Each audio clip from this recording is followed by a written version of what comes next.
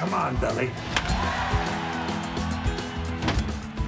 Gus Lobel. Wow, it's good to see you, man. Johnny the Flame Flanagan?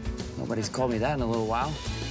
I hadn't seen Justin in a lot of movies because I was more familiar with him with his singing career. The Johnny character is just a warm, likable, energetic, friendly guy who's charming, and that's what Justin Timberlake is. He just has a magnetism about him that draws people in, and it reads so clearly on screen.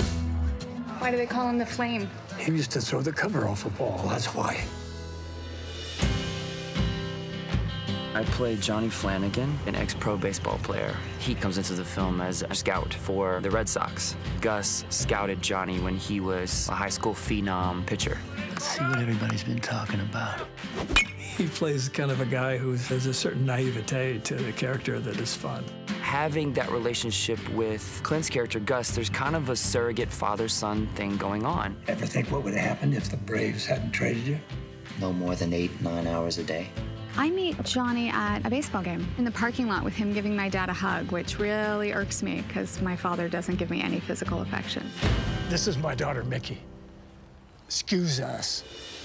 Her father really seems to like this person, and I think that's what initially piques her curiosity. It's not hard flirting with Amy Adams. She's pretty easy on the eyes. What do you think about dinner? You mean together? Whoa, that's a little forward, don't you think? But yeah, if you're asking me out, I accept. Justin does have this easy way about him and this easy charm that is not forced at all. What are they doing? Clogging. Clogging. It's a mountain dance. Where I'm from, they take you straight to a psych ward for that. I'm literally pinching myself. Working with these people, I didn't know it could be this good.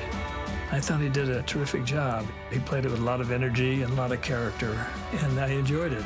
He wanted to make sure that what he was doing served the greater purpose of the film, which it always did. It's not dissimilar from being on tour, where you're all just trying to do a good show night in and night out. You gotta have it here and here. Here and here. Yes, here and here. Oh yeah, I'm pretty much what you're looking for then. I feel like life has a rhythm to it. So why wouldn't a movie? Why wouldn't a character? Everything has a rhythm to it. What are you doing? What do you mean, what am I doing? I'm taking my clothes off. Live a little. You are crazy. It's a really special job. I can't say enough good things about this movie.